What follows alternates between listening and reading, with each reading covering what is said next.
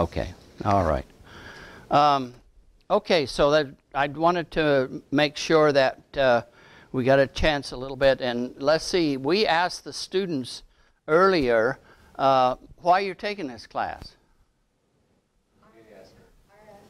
Did I ask you? Oh, you come in about the time we got to him, right? Okay. Back here. Why are you taking this class? Because I always like to be an engineer. I like space. And my mama, she told me to do it. Oh, and I think I asked you that before, didn't I? Okay, well, I'll ask you again, everybody, 2 or 3 times during this class. Why are you taking this class? You know what? I like your comment about wanting to be an engineer, because obviously that was an ambition of mine, not necessarily from way back in grade school or anything else. I was raised on a little farm in Idaho where I milked cows and picked potatoes and hauled hay and all that kind of stuff. My biggest thing was I didn't want to do that for a living. And I'd always been interested in airplanes and things that went on. And I went in the Air Force for 4 years as a technician, electronic technician. And I liked being a technician because I liked to solve problems. I worked on aircraft. And so when I got out of the Air Force, I went to the University of Idaho. But the thing I like best about being an engineer is that my job has always been fun enough that my wife will call me and say, "Aren't you coming home?" I don't have to sit and look at the clock and say, "Oh, I wish I'd get to 5 o'clock. I'm so bored. I want to get out of here." But I like to build things. I like to solve problems. And so that's why I wanted to be an engineer. And you know, if you're interested in space and you want to be an engineer, now is a really fun time. I cannot believe how much the space industry has changed over the last 3 or 4 years. There's a conference that we go to in Utah every year, and it's called the Small Satellite Conference. And this year was actually the 27th year of that conference. And up until probably about I would say 6 or 8 years ago, everybody that come to that conference would present papers about, well, I propose to build this satellite, okay? And their price tag on this satellite was anywhere from $10 to $300 million. And there's not a lot of money from NASA or other people around to build those kinds of satellites.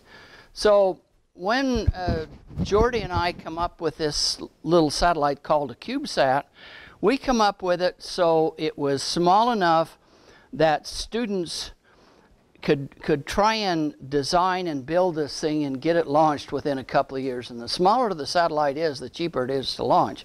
So like Professor Malfra said, we went from great, big, large, expensive satellites that, you know, maybe they'd take 10 years to build these satellites, and then they'd get them launched. But it was one satellite. If it didn't work, what happened to all the experiments on it? Psst, gone, right? So when we come up with this little satellite, it was for student education. We didn't think about, oh, it's going to make a big difference in the space industry. In fact, when we come up with it, we were ridiculed a little bit. We were called dummies. There's absolutely no use for a satellite like this. Why are you building little toys like this? But all of a sudden, after a number of years, people in the space industry started saying, hey, I can't get $200 million for a project, but maybe I can get 100 million or 1 million or maybe something like that, and I can actually launch something and do something in space.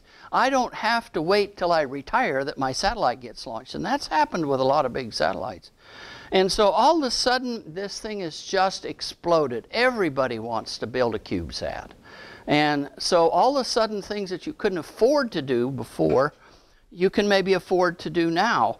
What did the Apple computer do to the computer industry?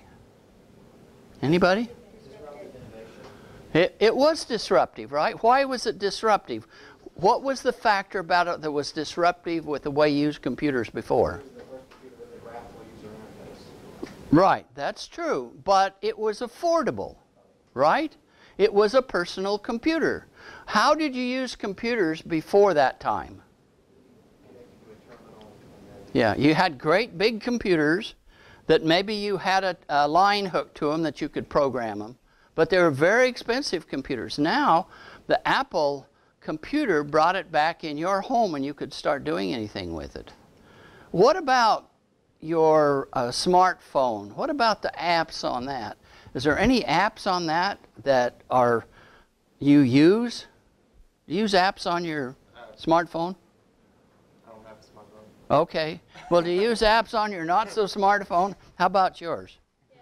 It's good, right? How many of you think you absolutely, at this point, do not need a smartphone? You don't need one, because you don't have one. And you don't need one, because you don't have one. But you got a smartphone, right? Would you trade him? Sure. You would? Yes, we do. If he'd pay your bill, would you trade him? Of course. But are you kind of hooked to your smartphone? Yeah, I don't think I would trade it out unless I had to. Yeah, how about you? No, you like your smartphone, right? Is your day any different with a smartphone than without one? It is. It's amazing to me. How about the rate of communication that you get with a smartphone? You know, I get the grocery list on mine from my wife, right? So I've got to take care of that. But there's just a tremendous change. And building these small satellites has come at a time because of all of the technology that's went in the smartphone. How big were phones 20 years ago? They were bricks, right? You can't put a brick in a CubeSat. How many of you know what a CubeSat is? A few of you. Okay, not everybody. It's a combination Peapod and Jack-in-the-Box. Doesn't it look spacey? This is a pocket cube. Not a pocket cube, I'm sorry, it's a CubeSat. Before we come up with this, students were building satellites that were about this big around, about that tall, and weighed about 50 pounds. Well, since you pay for the weight that you get launched, it was about $250,000. And that's hard to get $250,000 by having a bake sale down on Main Street, right? So the idea was to come up with something, and you know, Moorhead could build one, UK could build one, Louisville could build one, and you could all put it in this, and you shared the launcher. Now, when we built this, you've got to have some form factor for it. So I was trying to figure out how, I knew we needed a satellite that was about this size, but I didn't know what to use for it. So I went down to the plastic shop and I bought a box that Beanie Babies fit in. So if you've seen these Beanie Babies that fit inside these little plastic boxes, that's what we started with. And from a Beanie Baby box, we come up with this thing. And this Beanie Baby box was 4 inches, a 4-inch cube. And when we went to design this thing, I said, you know, there was just a project by Lockheed Martin and by JPL. They sent a satellite to Mars, and they had a problem with it.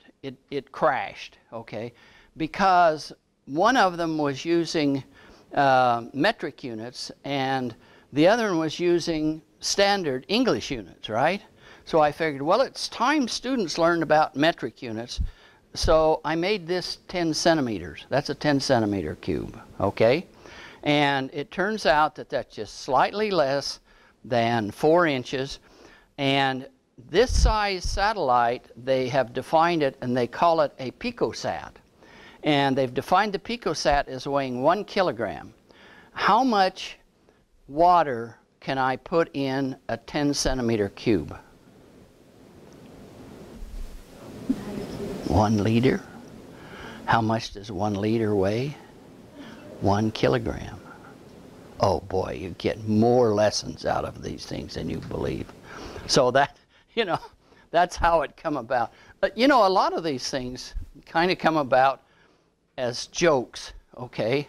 And so this is a joke to kind of put a little bit of shame on two premier companies, JPL, the Jet Propulsion Lab, and Lockheed Martin, that they couldn't get their act together enough to use the same units.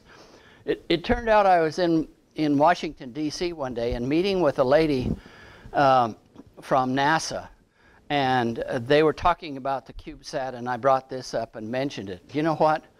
That lady happened to turn out to be the project manager for NASA on it, you know, and there's times you should keep your mouth shut, and that was the time, you know, telling on this lady that, hey, I did this as a joke against you. She didn't take it very well, so, okay. So this is a pea pod, and we worked with Cal Poly in California, and the pea pod comes from, it's a Poly for Cal Poly, Picosat Orbiting Deployer. And you all know if you have anything to do with NASA, there's lots of acronyms, right? So one of the things out of these classes and being here, you're going to have to learn a new language. You'll have to learn to speak in acronyms. And, you know, you'll get as it comes, or, you ask the question, what the heck does this mean? So, okay, well, let me go on here. I want to go through the syllabus with you. I've got some class reminder things. I want to talk a little bit about work ethics.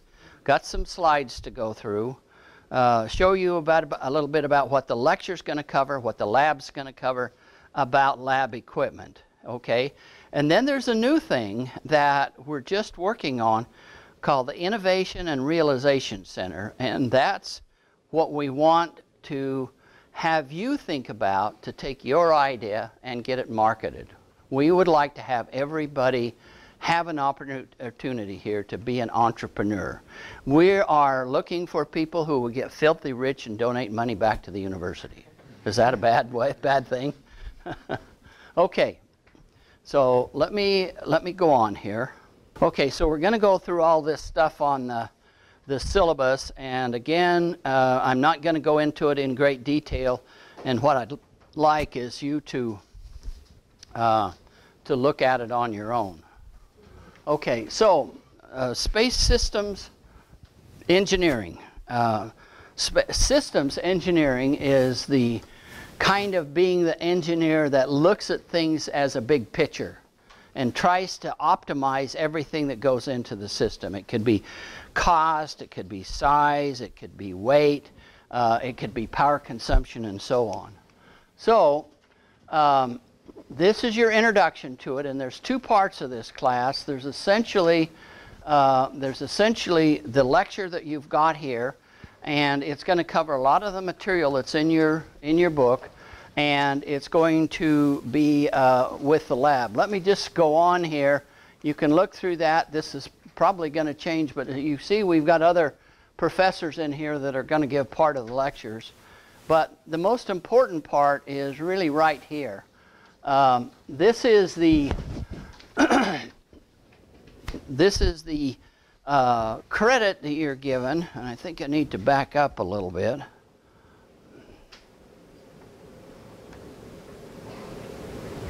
Okay, so the laboratory work is worth 50%, and that you don't normally get that much, but that's really important here is to learn this, and you can see how it's broken up there. Lectures are worth 50%.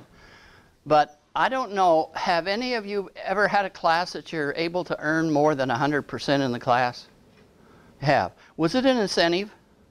Yes. Okay. Well, let me show you what we've got here for you. We've got 3 things here that you can earn more than 100%. One is if you take during the term the amateur technician radio license and you pass it, and it's really not that hard. Who's done that here? You have?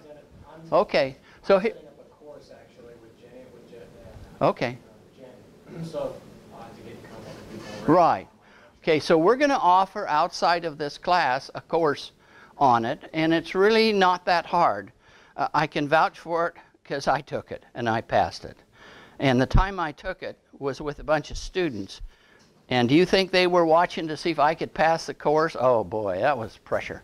So anyway, I passed the course, and so what we've got here is you see the scale of the grades down here, but you got those three things. Let me go back over them again. Demonstration proficiency using a SolidWorks CAD program. Okay, that's the most important CAD program that we've got, and David taught it, right? And they're actually offering one for credit this term. So you can take it for credit, but you get dual credit on it, right? You get credit for taking the course, and you get credit in here for it. So that's how important we think it is. Then there's another program that's going to be offered in the same way. It's called STK for Satellite Toolkit, and it's a program that we can get for free. And by the way, you can get a copy here for free. We won't talk too much about that.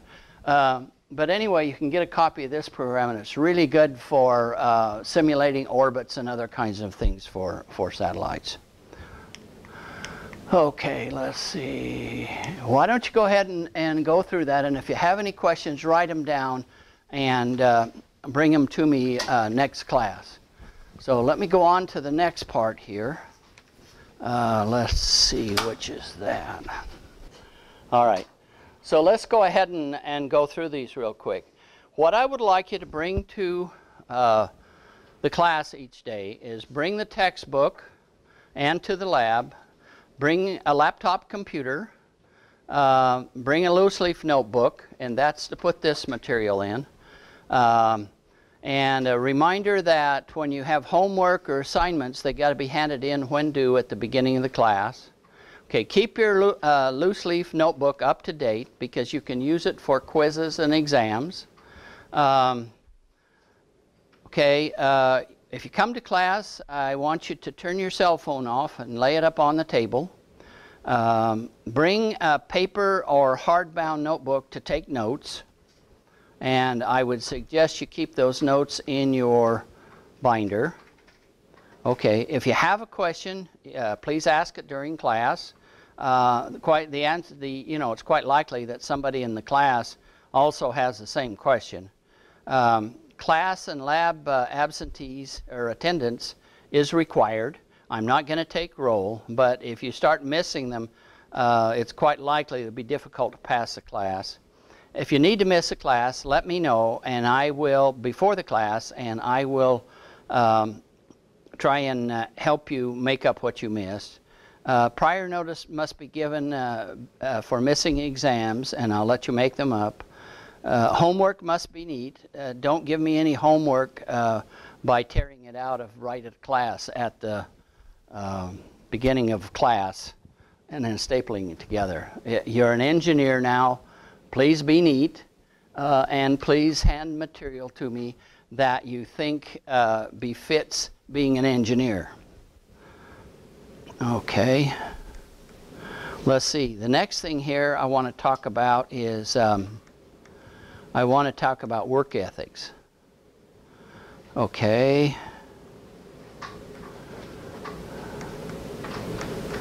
So, when I say work ethics, do you think that only applies to your job when you get out?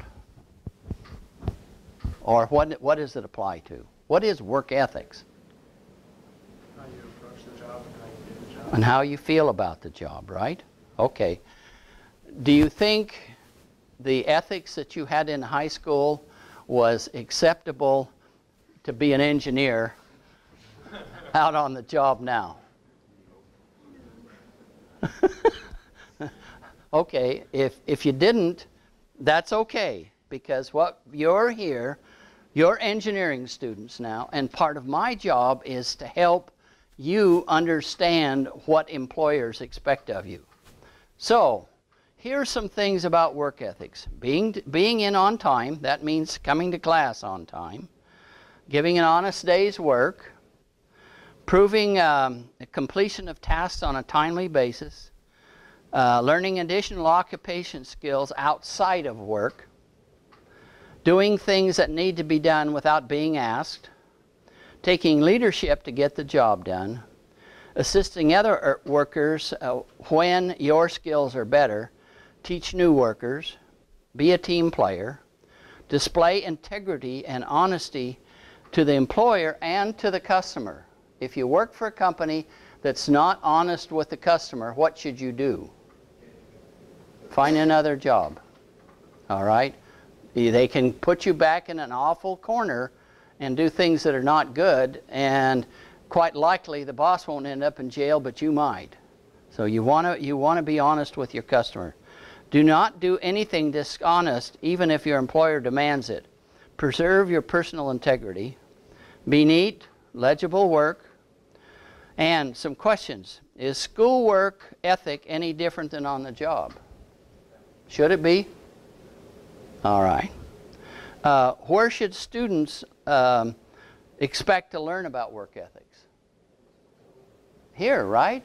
Shouldn't we as faculty members expect of you the same ethics as we would expect of you on the job? Okay. Will your work ethics be any different after graduation? Do you say after graduation, my work ethics are impeccable? Before graduation, all I got to do is just get out of here, right? Okay. What is your incentive for good work ethics when in a paying job? Job and get a raise, hopefully. Right. Okay. You're paying us, right? What should your work ethics be? Because that's, you know, when you go out, you're getting paid. But here you're paying us to teach you, right? What should your work ethics be for the sort of thing you got here? It seems to be like there ought to be more incentive, right? It's not, you're not getting paid, but you're paying us. So think about, hey, I want to do, and I want to set the best example I can while I'm going to school. Okay, what is your incentive if you have good work ethics as a student? You'll pass the class with a high grade, and you want a reference, right? Let's see. Who will give you a reference for a job after graduation? Me. Okay. I like to give good references. I like to help you find the best job that I can. Should I give you a good reference if you didn't do good work in the classroom? And you may ask me to give you a reference, and if you didn't do good work, I might decline because I will not give you a bad reference if that's really the way you worked. Okay. Is it the faculty's responsibility to expect ethical work from a student? Yeah, I think so. This isn't high school anymore. Should the faculty give an employer an honest appraisal of students' class work ethic? I think they should, but again, if somebody asks you to give a reference and you decline, what is that saying about your reference? Right. Okay. What if the faculty turned over the student's classwork portfolio to a prospective employer? When you're through, what if I took your notebook with all of your exams and all of your homework and everything and said, look, this is an example of the work the student did? Would you be wanting me to do that, or no, I didn't do very good? But one of the things that you can do, I'd really expect you to do, what we give you in this class and 122 and other projects you do, if you put that in a notebook, nice and neat, and you hand that to an employer when you go for an interview, it is going to be extremely helpful. What I look at is I look at the things that you learn in class like gold. I'm earning like gold coins that at the proper time when I go to work, I can turn those coins in for money, right? Why? Why can I turn experience gold into money? They want experienced workers, right? And the more experienced you are, the more they're apt to pay you and the more things you can do. So everything that you can get out of these classes, please, please do it. take as many extra classes as you can. When I went to engineering school, there was two distinct groups of students. There was the group that were in the fraternity houses, and there was the group that was in the dormitories. What do you think that the students in the fraternity houses did most of the time? Party. Now, I'm not saying everybody's like that, but there was a distinct difference between the attitude of the students. Now, what happened to the students that were in the fraternities and the sororities is they maybe made more money than we did, but they went on to different occupations. They went into being patent attorneys and just attorneys. They went into other kinds of jobs, not engineering, because they were more socially adept. All right? Doesn't mean you can't be socially adept and have some fun at school, but it's work. You got 4 years here. And if you look back on that after 4 years, I think you'll say that, you know, I worked very hard, but I enjoyed what I did. I enjoyed what I learned. And it's your responsibility to come to us as faculties and making sure you're getting your money's worth. So, okay, that's the end of that. Let's see, what's the next thing? We got so many things to cover here. Okay, let's see, what's this one here? This is the work ethics. I didn't pass that out, but I hope you did. There, you can go ahead and pass that out.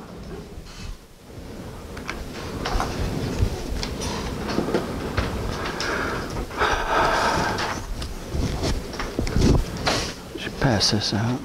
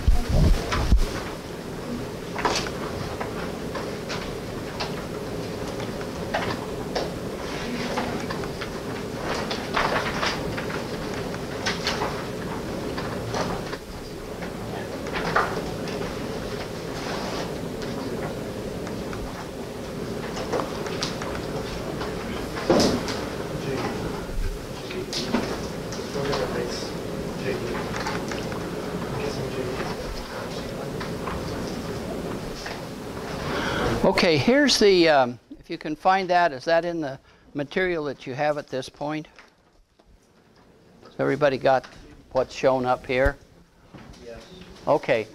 What I want to do is to give you an outline of what we were going to accomplish this, this particular semester. We want to go through the things that we did right up here, class introduction. The next thing I want to do is to give you, and with the other faculty members, a little bit of the history of the space program. What was the Sputnik? Does anybody remember? Sputnik was a Russian project at the time. USSR satellite they set up and was the first thing in space. Okay. That was what was unique about it. It was the first one, right? What was going on at that time? There were two factions that wanted to launch satellites. There were the military faction, and there was like a commercial faction. The military had probably the best launch vehicle and the best satellite, but they wanted to not have the military launch it, and this was before Sputnik was launched. Why? Right. President Eisenhower did not want to look at space as being used for military purposes. So when the Russians come along and launched the Sputnik, he said, oh boy, they've opened the door. Before that, they needed to gather intelligence on what preparations and what things the Soviet Union were doing. And how did they gather that intelligence? Spies? Spy planes? Okay. And they had spy planes. Is there any one particular spy plane that you remember? What? Blackbird, right? That same one? Pardon? The U-2. So they were flying these U-2s over Russia, and were the Soviets happy about that? No. They couldn't do anything about it. Why? No, they couldn't hit it. They didn't have anything that could reach that high. But what happened when they did? That the U-2? They shot it down. Who was in it? Pardon? Gary Powers? Is that name familiar? Yeah, it's a guy named Gary Powers. And did it kill him? He come out of it alive, and was another big thing. And when they shot this down, what did the United States say about, we've got one of your U-2 planes and a pilot? What did they say? Not ours. They lied. Okay, not good. And so they built another plane, right? Which was what? The Blackbird, right? And they couldn't hit that one. Why? It was higher than the U-2. Super, super plane. Really a fantastic story about that. But why didn't they use satellites? They didn't have anything. They were waiting for this thing. They didn't want it to look like military.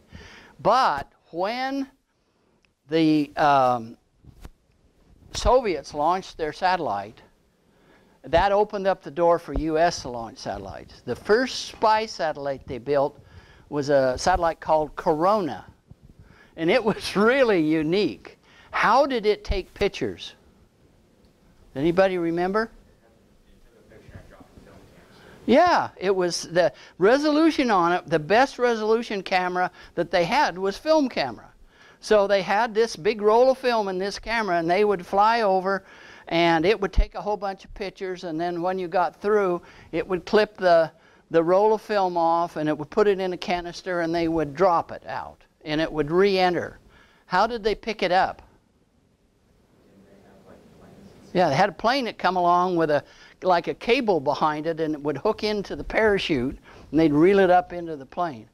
The first flight that they made with that, they got more pictures and more intelligence off of the first flight than had collected at all time previous to that. One flight was how much difference it was with that satellite. So, you know, that kind of, what was the next big push that they came to between the Soviet Union and the United States in the space program? Right, but what ultimately were they trying to get to? The moon. There was the race to the moon, right? Who won? We did, right? Soviets tried awfully hard, but that was quite an achievement. So just a little bit of the history. So what we're going to do here, we're going to talk about the Sputnik, the story behind that. I got a DVD, and we're going to look into the space environment about satellites. We may get to take a trip down to the Challenger Center in Hazard, and you might get to run a simulation on their ISS simulator down there. I think it'd be kind of fun. I've been down and watched it. How many have seen the Challenger Center in Hazard? It's pretty cool, right? It's pretty cool. I get to be in one of the sides. You have both the ISS and then the people on the ground, right? They divide it up into two classes. But I think they switch you at some point, don't they? Yeah. So anyway, I think that'd be kind of fun. Okay. The next thing we're going to do is talk about orbits. And then the next major thing that we're going to talk about is power systems. Power systems for satellites, how they work. And we've got some solar cells here. We can actually bring some. A couple of things that I haven't showed you you've seen the you've seen the CubeSat. This is the next version of what I think satellites should be. Everybody else is going bigger, but we want to go smaller.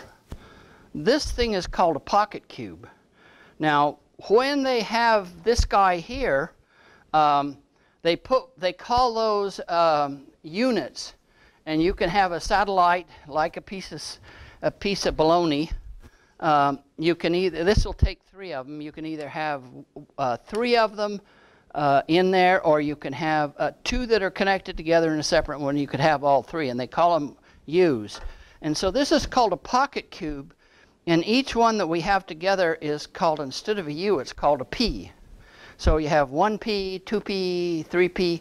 This is 2.5P, okay? And this is a real satellite, and you're going to launch one of these, right? You have a comment? Well, we're going to launch one for us, but there's another one that's a 1.5U, and then a 1U, and then there's another one that's a little more than a 2U. It's probably more like a 3U. I've seen, is it Cub Scout? Yeah. What is that? There's the Sonoma State in Howard. There's Beaker Sat, and then there's Cub Scout Sat. Yeah, there's Cub Scout that's about this size, a little longer, and then there's $50 Sat, okay, and then there's a 1P, which is from Poland. So, you know, it'll be pretty cool. It'll be the first time they've ever launched. So, here, you can hold a satellite in your hand. You can pass it around if you want. Okay, but we start rather small here. We start with things that look like this.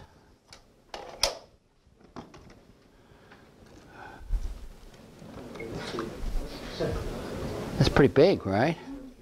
Here, hold it. Set it down. That's called a jiggy. And what you're doing is just a little motor on. But this is the first thing that you build to learn to solder, and it's kind of fun. You get to take it home. And last semester, when the 120 students built it, they took it home, and I said, I want you to bring it back because we're going to do some stuff with it. And one student come back and he says, I couldn't bring it back. And I said, why? And he said, my grandma kept it. So I guess she liked it. So anyway, this is a jiggy. And then we got another little thing here.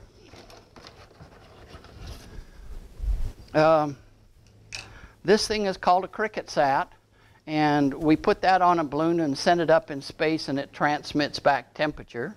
So we get to have a real balloon flight. We work with and do a lot of things here with the basic stamp, and that's the kit that all of you bought. How many have not bought this yet? Okay, this is what you got to buy, and I guarantee you get a lot of use out of it. Okay, are there any questions?